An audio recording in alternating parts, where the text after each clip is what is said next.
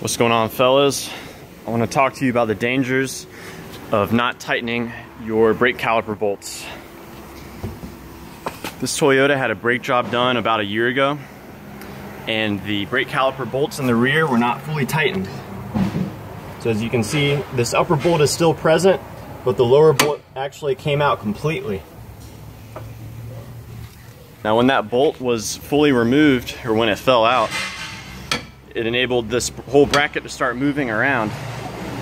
And eventually, it moved out enough to make contact with the rim. You can see here the hole that was eventually made by the bracket just punching right through that rim. So as you're going down the road, the wheel's turning this way. When this slid out, the moment it made contact with the rim, the rotation of the rim actually forced it out even more. So it's basically doomed from the start. So for this very reason, it's real important to double check not just caliper bolts, but pretty much any vital suspension bolt or any bolt in general on a car. You want to make sure it's tight. Fortunately, there was no accident.